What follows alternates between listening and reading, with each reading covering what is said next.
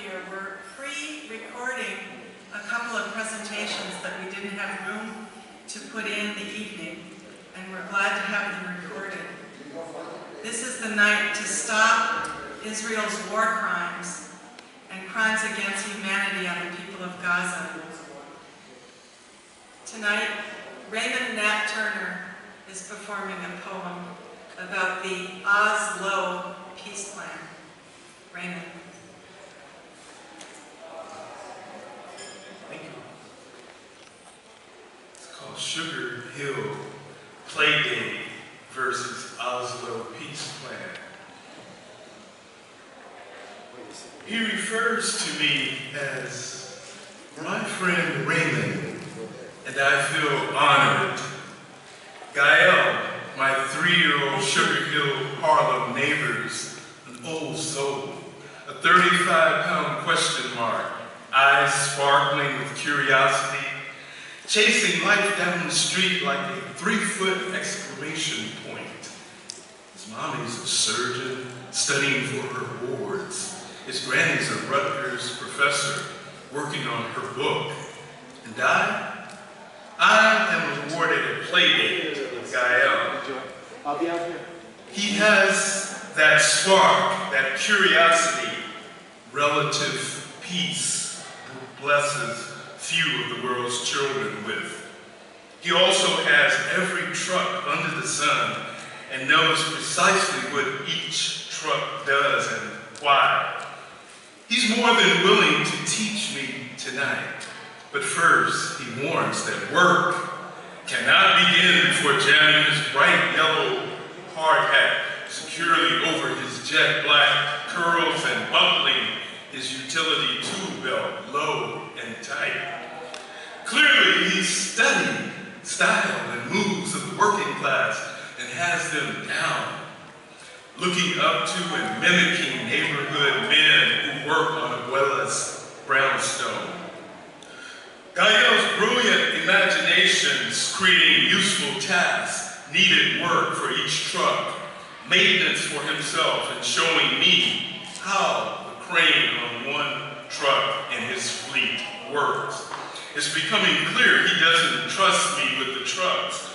If I were Gael, I wouldn't trust the trucks or other equipment in grown-up hands. Even his brilliant imagination cannot comprehend the twisted, burning, bloody bulk of metal mixed with pieces of cloth, shoes, driver, and assistant, once called an ambulance.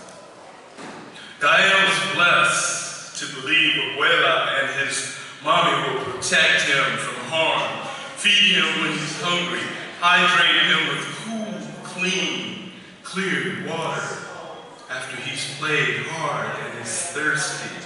They will read to him, sing sweet, sleepy time lullabies, and put him down for a safe, peaceful nap when war with the Sandman proves hopeless.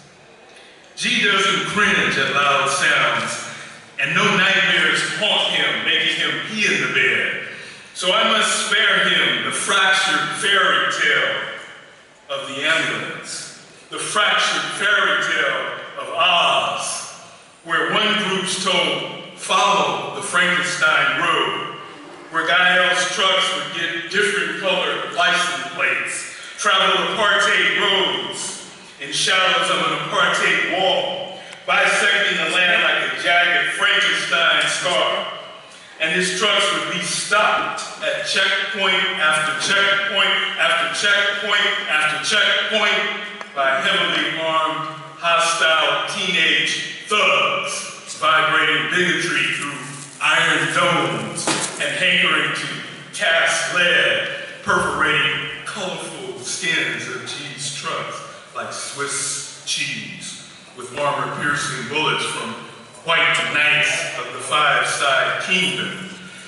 Traveling Oz by truck, Gael would learn strange new words, old words used in strange new ways, occupation, relocation, put them on a diet, mow the grass, ethnic cleansing, genocide, war crimes, crimes against humanity, collateral damage, targeted killings.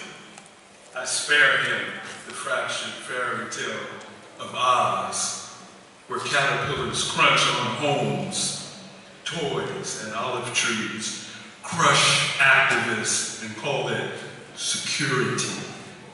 I spare him the fractured fairy tale where Third Reich impersonators order cowards at consoles to send featherless birds, shitting fire, shrapnel, and white phosphorus with errant precision and call it defense.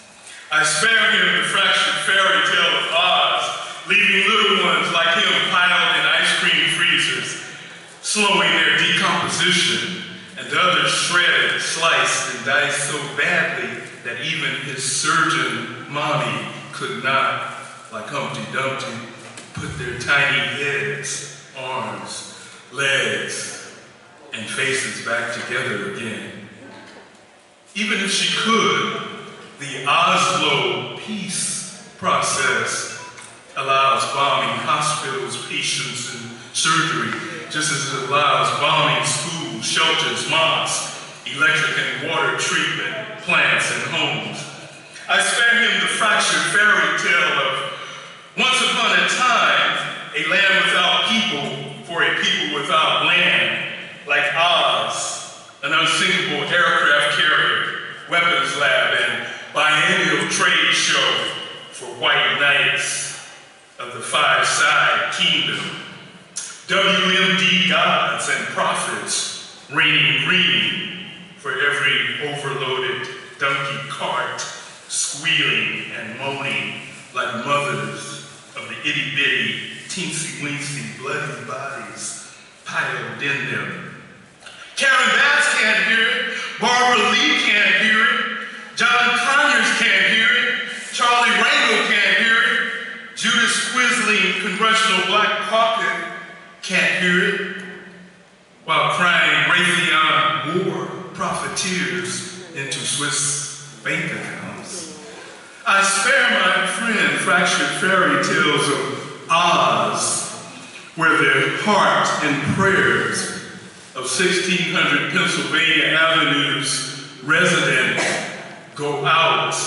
Feel your pain, except on Tuesdays when hellfire missiles go out, inflicting pain, breaking hearts. I spare my friend fractured fairy tales of Oz, where cauliflower-eared Barbara Boxer can't hear squealing, moaning wheels of overloaded donkey carts and misenhanced interrogation technique. Don Phi only wants to be kept in the loop. Which weapon systems log the most kills? Forget halting the Oslo peace process, allowing Oz to stoop low as it dares, filling donkey carts with little bodies, checkpointing trucks like my friends, stealing the land they travel, piece by piece by piece by piece.